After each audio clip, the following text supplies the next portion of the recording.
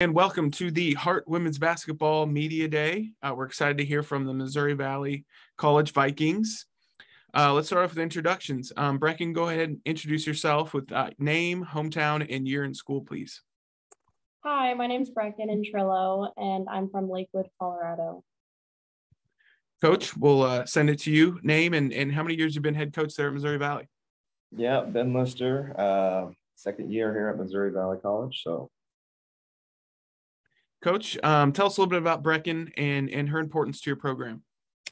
Yeah, Brecken is actually a super senior. It's a fun nickname we have around here. I'm sure everybody else probably says the same thing with the COVID year. Started for us last year. She was all conference honorable mention. Had a really, really solid season for us. She's really close to potentially setting the school record for assists in a career. So plays really well at that position, has great leadership, and really looking forward to watching her take another step forward this year and continue to help this program try to take the next step into not just being a good team, but hopefully a team that's competing and having a chance to win the conference. Brecken, let's get to know you a little bit better. What's your major and what are some career plans for after basketball? So I actually just graduated in biology, and now I'm getting another major in business management. So I'm really looking forward to being like a physician assistant in the medical field or an ultrasound technician. Very good. Brecken, tell us about your basketball journey and how you found Missouri Valley.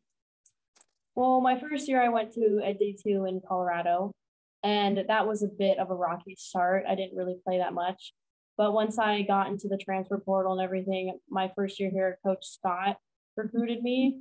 And I was actually on JV my first year here, just trying to like learn the basic ropes of the school and everything. And then my second year, I was on varsity and I was a starter. And then I accidentally, I rolled my ankle and went through like surgery that season. But I played the whole season on that ankle. And then Coach Lister came in and I was all fully healed finally.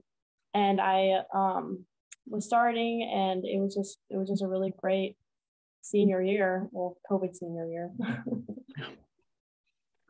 Coach, talk about year two now with the program. How excited are you and your squad and your coaching staff to get going this year?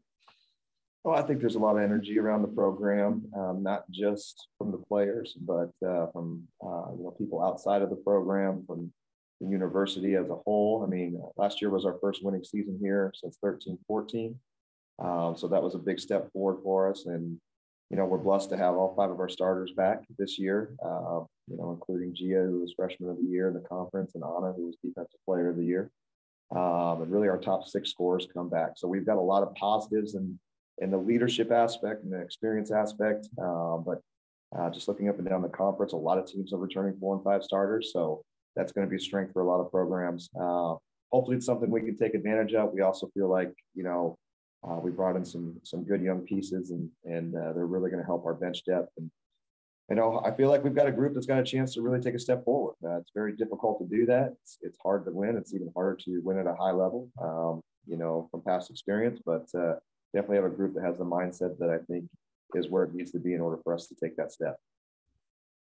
Coach, how is preseason going and what are some things you've liked from your team so far?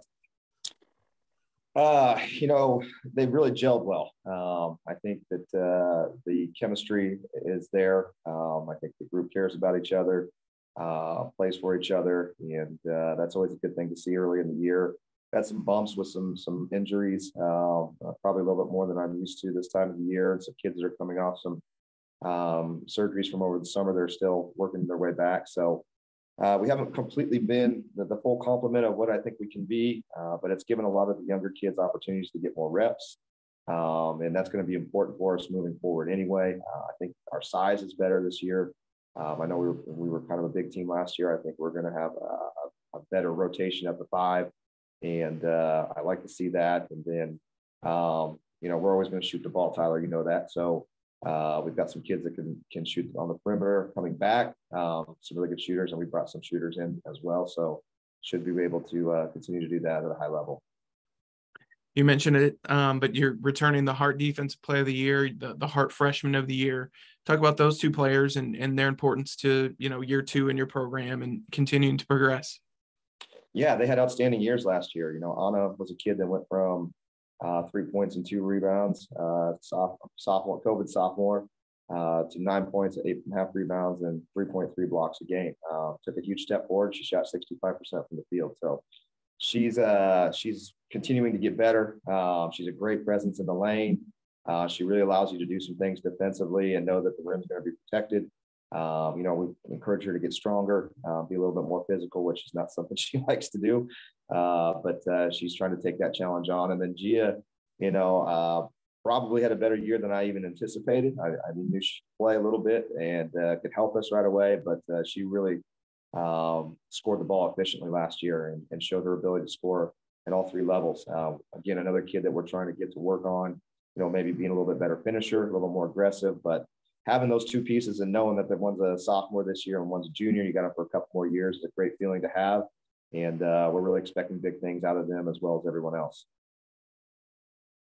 Brecken, the Heart is one of the most competitive conferences in the NAIA. What's it like from your perspective as a student athlete to compete, night in, night out in the Heart? I feel like it's just a part of basketball. I feel like competing is just one of the major things that come with basketball.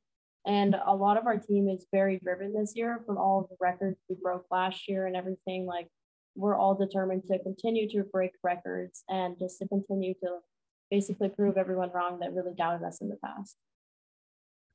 Brecken, what are some goals for you this season on the floor, but also as a leader off the floor?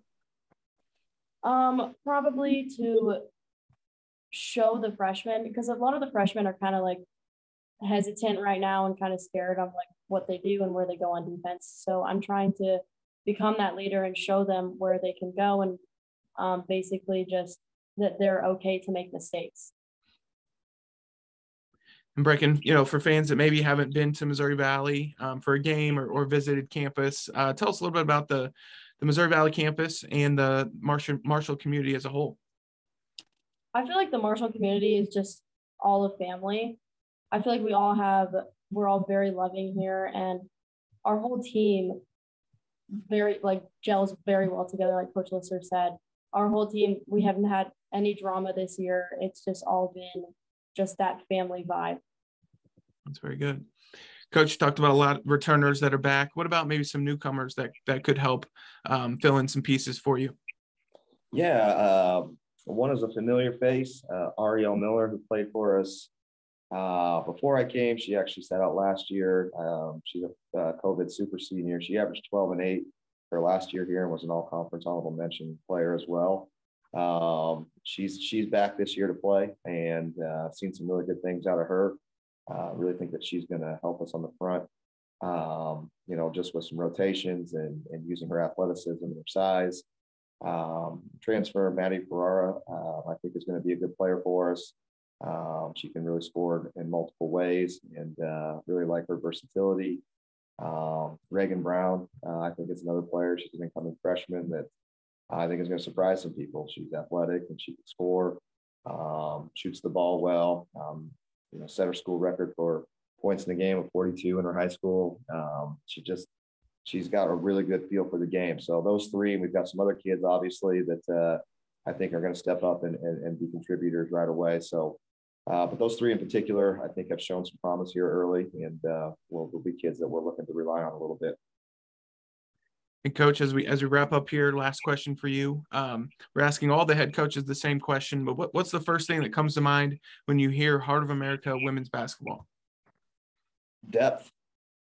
It's just a very deep league. A lot of talented coaches, a lot of talented players, and it just continues to get better. I know every coach is probably going to say that, but I just think when you look at the national tournament and the fact that we consistently have 5 teams in one of the larger conferences as far as representation, it speaks to the depth of the conference, and it's a challenge every single night in this league. Well, Coach Lister, Brecken, we really appreciate your time. Best of luck this season, and we look forward to seeing the Vikings as they get going here in a couple weeks. Thanks, Tyler. Thank you.